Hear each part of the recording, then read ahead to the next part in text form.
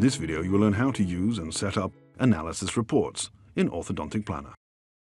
Also, you will learn how to customize your logo in the reports. To start, you will need to open the Ortho Control panel. Click the More button and then Settings.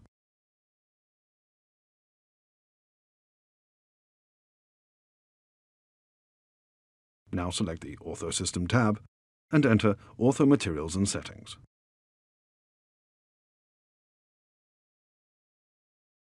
Click the Open button and accept the terms and conditions.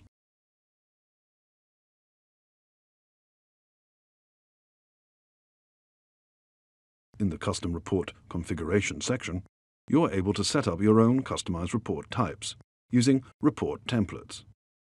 Also, it is possible to add your company logo that will show up in analysis reports.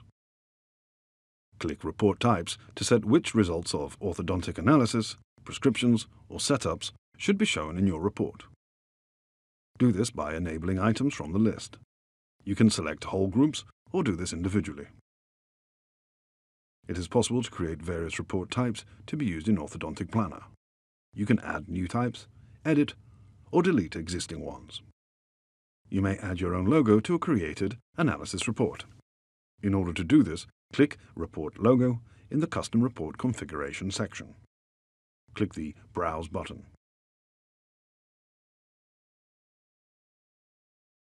Find and select your logo file and click Open to confirm your choice.